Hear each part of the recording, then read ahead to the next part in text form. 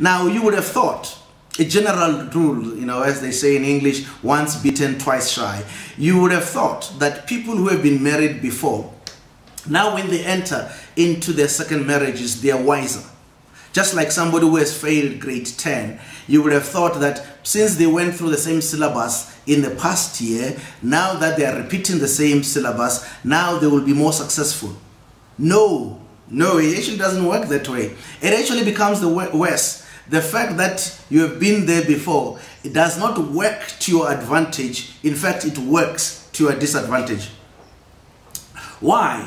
Why are second marriages and third marriages harder?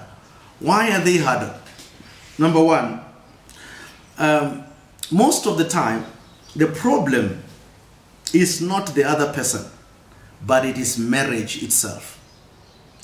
Now, because most people, when the marriage is not working, the first thing that we think about is that you are the problem. The other one says you are the problem.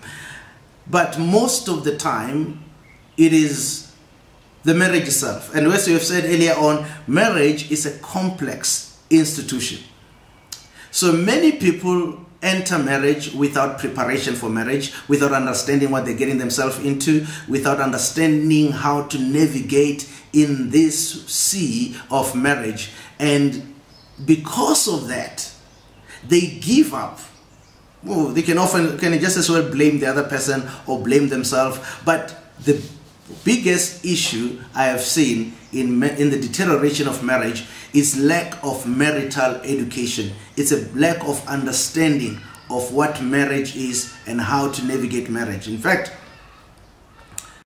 that was Mashudu Ravhengani, proudly brought to you by Living Power Ministries. You can find us at livingpower.org.za or on WhatsApp at +27 78 215 5737. Living Power, empowering mankind to unleash its full potential.